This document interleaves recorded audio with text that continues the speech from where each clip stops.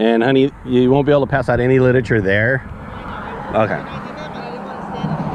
Okay.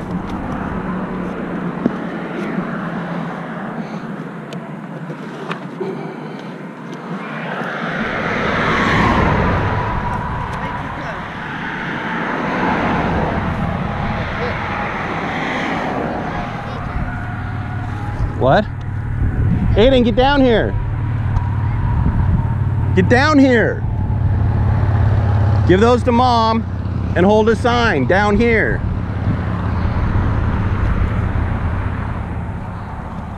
There you go. How you doing, sir? You one of these? Yeah, I drove by. I couldn't read the signs fast enough. Oh, yeah.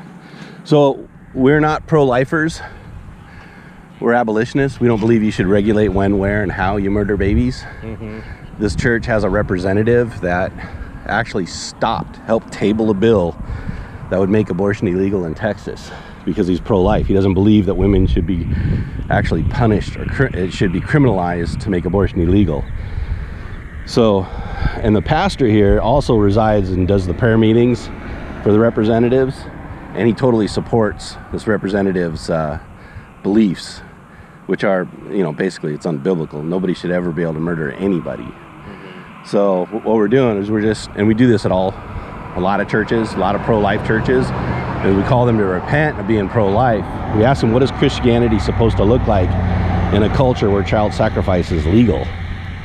And we believe that we should actually make it illegal. We should oppose it. We should make just laws. The Bible says, woe to you who make unjust laws. We're Christians, and we're calling other Christians to repent of their apathy. You know, in Texas, there's 60,000 abortions every single year in Texas, and legal, right? Like this is totally legal every single year. And there's over 30,000 evangelical Christian Bible-believing churches in Texas, right? 30,000, over 70,000 pastors. And right now there's 13,000 kids in foster care waiting to be adopted in Texas. Texas has a very high foster care rate. So 13,000 are actually just waiting to be adopted, but nobody wants them. You know why? Because they're not babies. So we got kids like these right here: Aiden, Chloe, Cindy, and Joe. And there's two more down there that we've adopted out of foster care, because foster care is actually evil and wicked. How they treat the kids, how the kids live, how they give them to gay and lesbian homes. Gay and lesbians are the ones right now that are adopting these kids. And so if just the pastors acted Christian, only like 1 out of 4 churches would need to have a pastor adopt the kids. 1 out of 4, and there would be no orphans sitting there rotting away. So that's why we're here. And this church knows, you know, they know abortion's legal, and they know they're not opposing it, even though they'll speak with their lips that abortion is wrong, but their hearts are far from God because they don't do actually what the Bible says to do. Yeah. You live here in town? Little Elm. Little Elm? Yeah. Okay. So how about you? Yeah, I live here in town. Yeah. So again, we're like abolitionists of slavery. Follow biblical precepts. We're Christians. You don't sin. You don't do evil, so good may come. You don't write a bill that says, well, after the baby has a heartbeat, you don't kill it. That's Christians doing that, right? That's pro-lifers. Like, you shouldn't kill it no matter what, ever.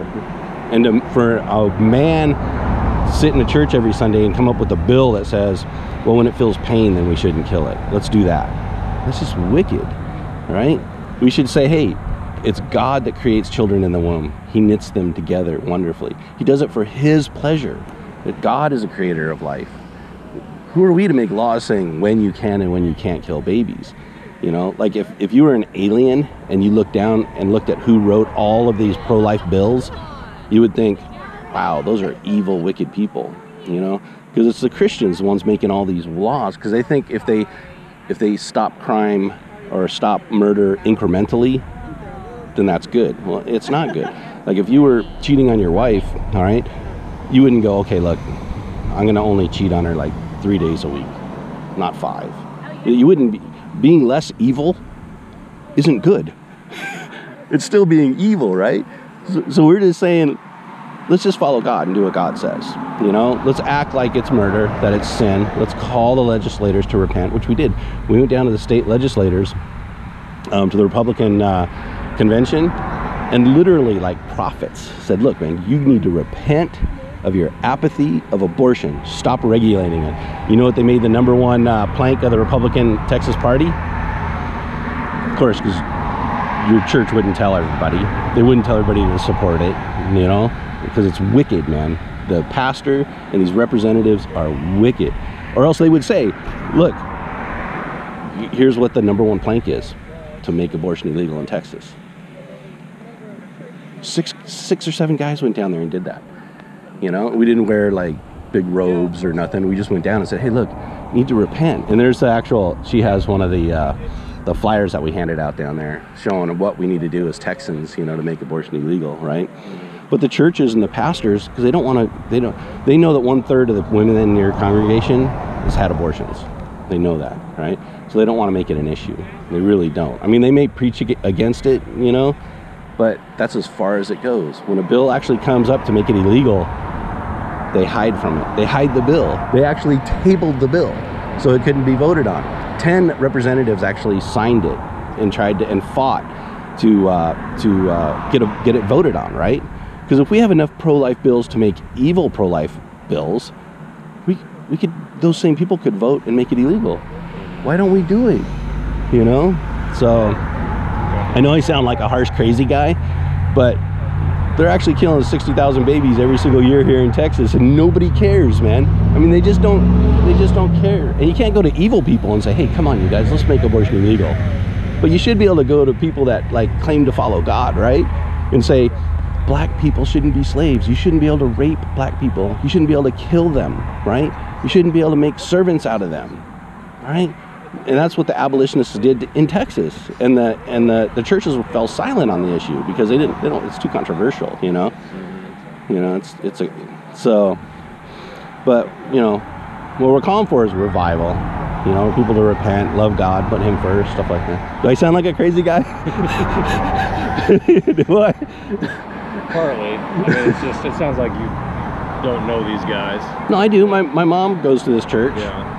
We know the representative, we know the pastor, he prays over the senators' meetings, you know, the prayer breakfasts with them. So, I mean, I know they seem like good 501c3 Christians. You know what a 501c3 is? It's a corporation, and it's a non-profit corporation where you get a license from the government to operate. That's what this is, man. It's a 501c3. So they have to abide by certain rules. You know what those rules are? One of them is they can't be political. They can't tell you how to vote. Which, if they're going to vote on whether or not abortion should be legal or not illegal, a pastor should be able to stand up and say, no, we have to make it illegal.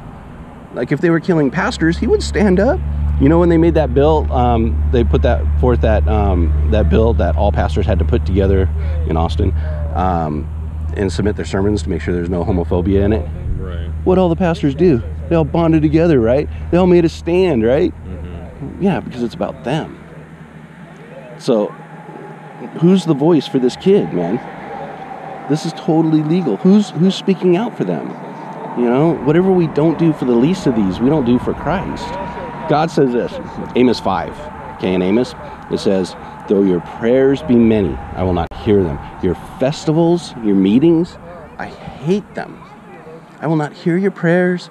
You know, your praise, your songs, your instruments are a stench to my nostrils. You know who he was talking to and why? He was talking to the people who followed God that allowed child sacrifice in the land and didn't do anything about it. And you know what? We're like 1,000 times worse than those people here in Texas. I mean, we have porn barns. We got whore houses that everybody knows about, all the cops know about, and they're totally legal. I mean, you can go to them. They got bars on the windows, you know. Cops all know about it. It's all good, man. Number one cause of death in Texas? Child sacrifice. It's just we don't have a Moloch sitting here, you know, where people lay their babies on top of, you know, and burn them in fire. So, I mean, we have this, like, beautiful Christianity in Texas. Bible Belt. Even the drug dealers and pimps go to church in Texas, right? It's not a biblical Christianity. I mean, if we don't care about the least, we don't care about God. I mean, we don't, you know?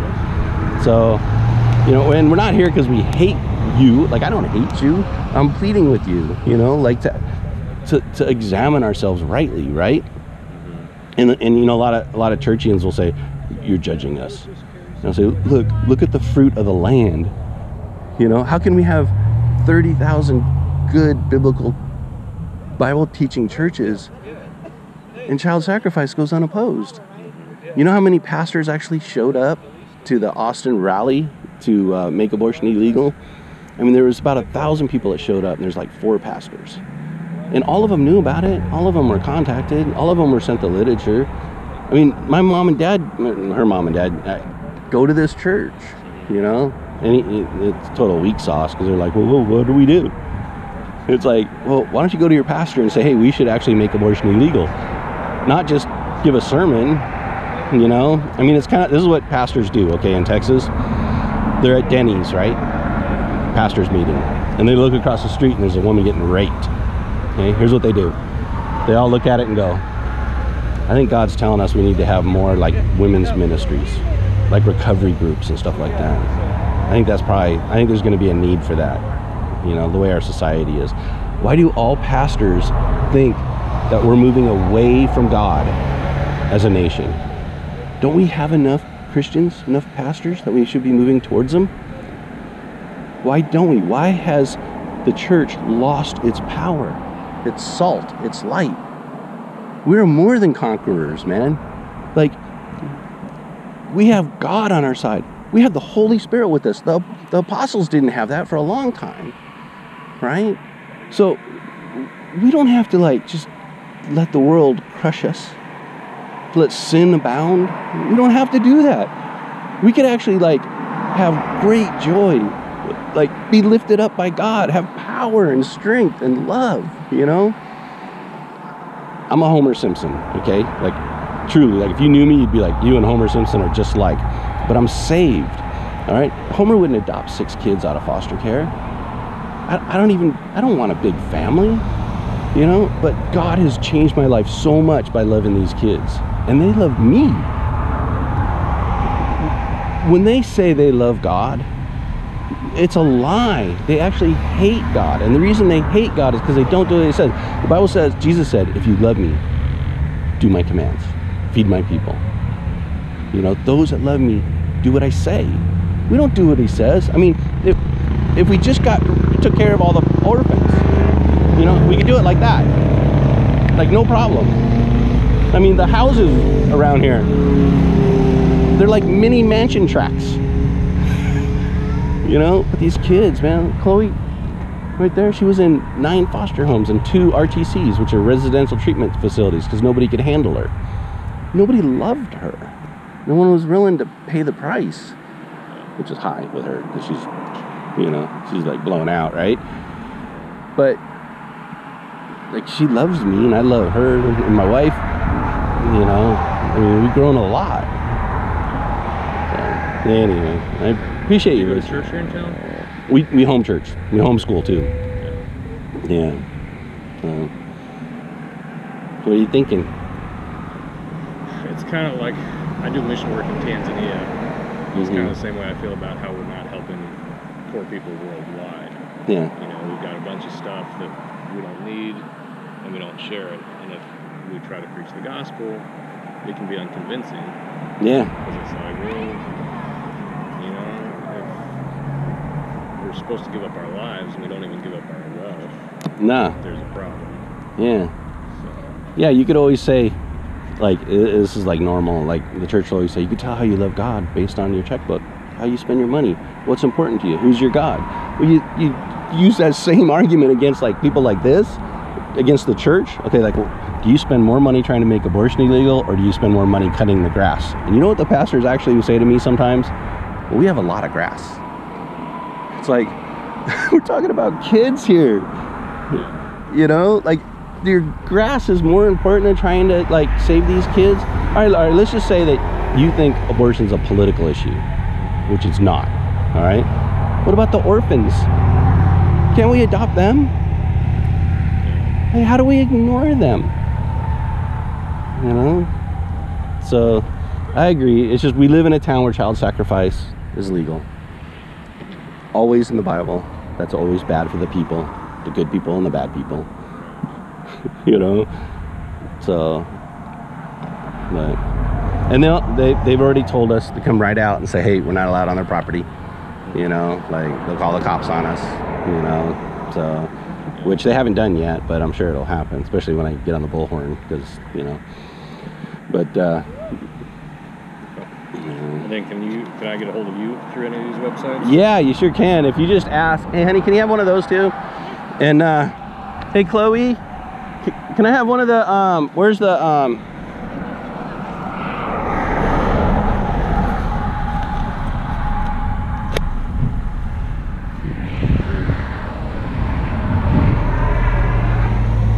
there you go.